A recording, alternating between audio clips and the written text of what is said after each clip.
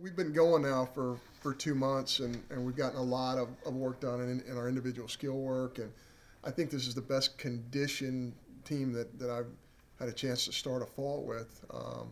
Our arms are in really good shape, and Coach Neal's done a great job with our strength and conditioning.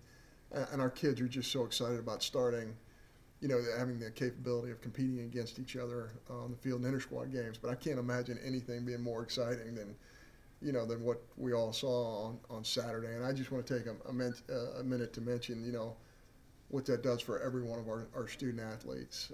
Because all of us are in this together, and it's just an incredibly exciting time of year for our kids and for every student at Mississippi State. So, I would have been remiss if I didn't mention that. But certainly we are very excited about getting started, playing some inter-squad games, and kind of finding out where we are as a team. I really like the new pieces of the puzzle. We have 3 kids who are coming in as junior college after their junior college freshman year, which is a little bit unique, and I think all of those guys have done a great job contributing so far. The fall has never been truly an incredible indicator of how kids are going to do in the spring, but certainly you have to have some type of competition to figure out, who deserves those early opportunities. So you mentioned the conditioning. Can you give us an update on health, and especially a guy like Paul Young, where he stands? Yeah, Paul Young is doing a lot better. We think he's right on time. He's had a couple of issues. I think he's had a groin injury, but outside of that, he's worked so hard in his rehab, and I think Paul's come a long way. I think all indications show that he's going to be ready in February. I don't think Ross Mitchell has ever been as healthy as he is right now. He's just been outstanding. He's really changed his body in kind of an exciting way in terms of his lower half. It's just so much stronger than it's been in the past. Trying to think of, I don't imagine there's any.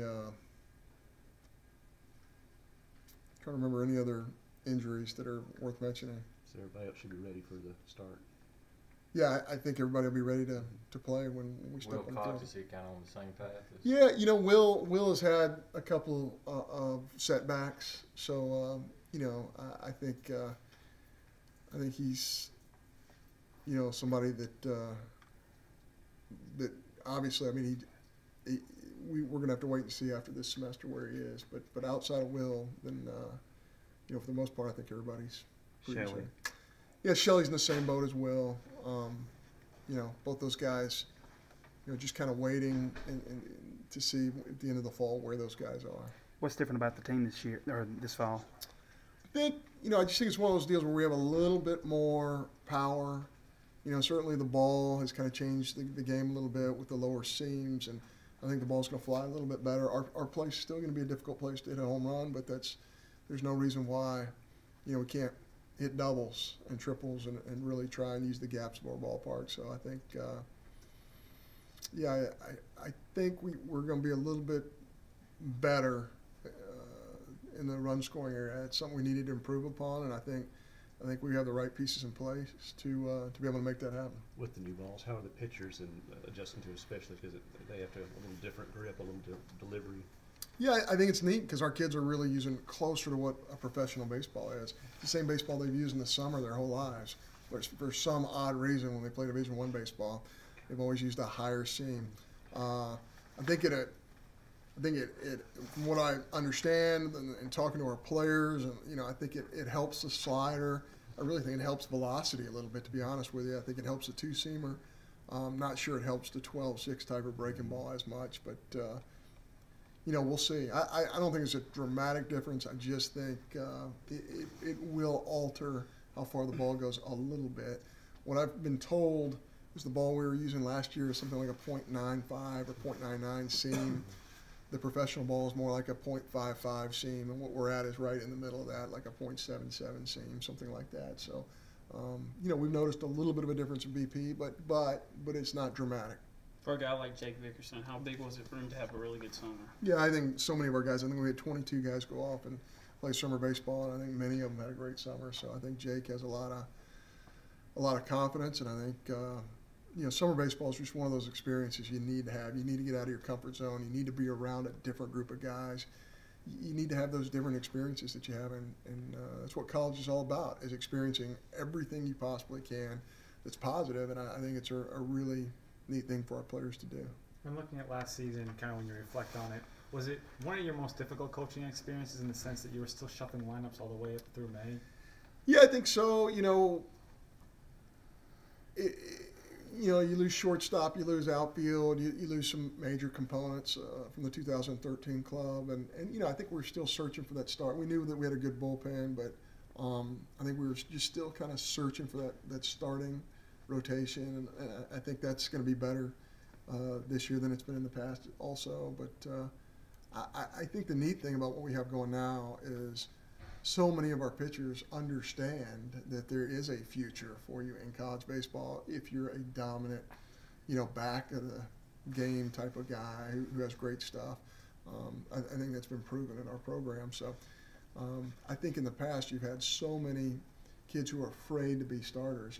They didn't want to be a starter. Didn't want to be a reliever as much. And now I think we have more kids who really seen themselves fitting into that role. What have you seen in year 2 from guys like Dakota Hudson and Austin Sexton and those guys? Yeah, Austin's been great. Dakota went out, had a great summer as well. I think those guys really matured, and you need your freshmen to go out and have great summers and experience different things, come back and have a great sophomore year for you. So, yeah, both those guys. You mentioned the end of the game guys, the relievers that can thrive in this program. Who are some young names that could become those guys in the system in the future?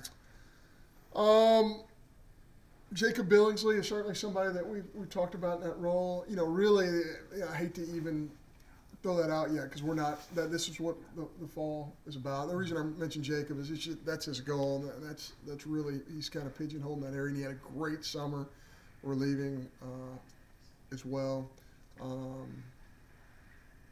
There's several guys that fall into that mold, but I would like to, just a reserve comment on that until we have a chance to get through our fall.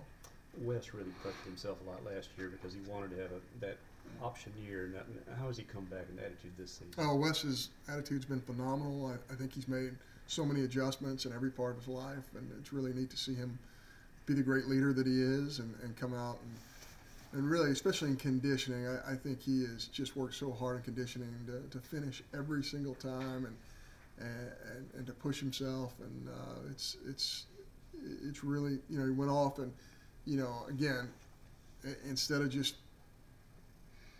constantly worrying or pouting about what happened last year, I think he's gone off and really been diligent about trying to improve his game, and I think he's done that. Do you think it's a team collectively there was some pressing last year with the way that the expectations were, and then the slow start in the beginning? Do you think there was some overall pressing? I think so, but I also think that we had some new players in really key situations. You go into a year where you don't have a catcher who's ever caught one inning of Division I baseball, and I think that's another area of our program that's going to be really improved. I think you go in trying to figure out who your shortstop is, and you have some competition there, and we found that guy. You go into it with, really not that power guy in the middle of the order, to step forward, and we need that to happen this year, and I think we have more candidates. We had to redshirt some guys a year ago just because of sheer numbers. That really have a chance to be power bats, and those guys, will have their opportunities this year. I know it's the fall and you're still working, but at this point, is there more of an identity to the team? Like you said last year, trying to find an identity with the catcher, with the shortstop, with West back. Is there more of an identity? Well, our identity is always going to be about, trying to be the best defensive club in America, trying to be the best situational pitching staff in America, trying to dominate at home as a ball club. We really put an emphasis on our ball club trying to get the extra base hit, trying to lead the nation in doubles, trying to really play in the gaps, really trying to be a little bit more reckless with our runners on the bases. I guess a smart recklessness. Those are the main things that we're trying to get done with this club. That's what I want the identity of this club to be. John, you mentioned football, but you haven't done all of it since your program's placed right into the national spotlight. Do you remember how, I know it was a whirlwind few weeks for you at that time, but how did y'all handle all of the national hype? Well, I think you're so focused in on what you do that you don't know. I think that's a neat thing for me, is watching what's the media frenzy that's going on right now. And I know football and baseball are completely different sports in terms of media and social media, but just watching what's enveloping our university and college football right now, it's just you just start wondering, wow, are the kids on the inside seeing all the things or experiencing that I'm experiencing as a fan, or our players or the students? Because you can get lost if you start doing that. But Dan's done such a great job of keeping those kids focused, and nobody's more focused than number 15 over there. And it's fun to watch that. It's fun to watch them go about their business in the weight room. It's fun to watch them go through their practices.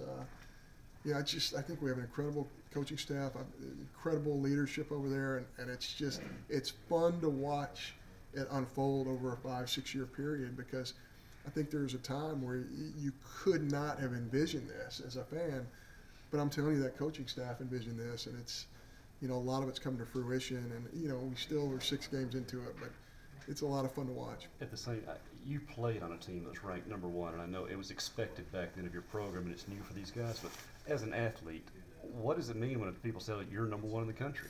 It's fun to talk about back in the dorm or in your apartment, or when you're going out to eat with your friends and everything. That's awesome to talk about. But I tell you what, when you're around your coaching staff, as a player, you better not say it. You better not, let your coaches hear you talk about being number 1. I guarantee you that's how it is in football right now.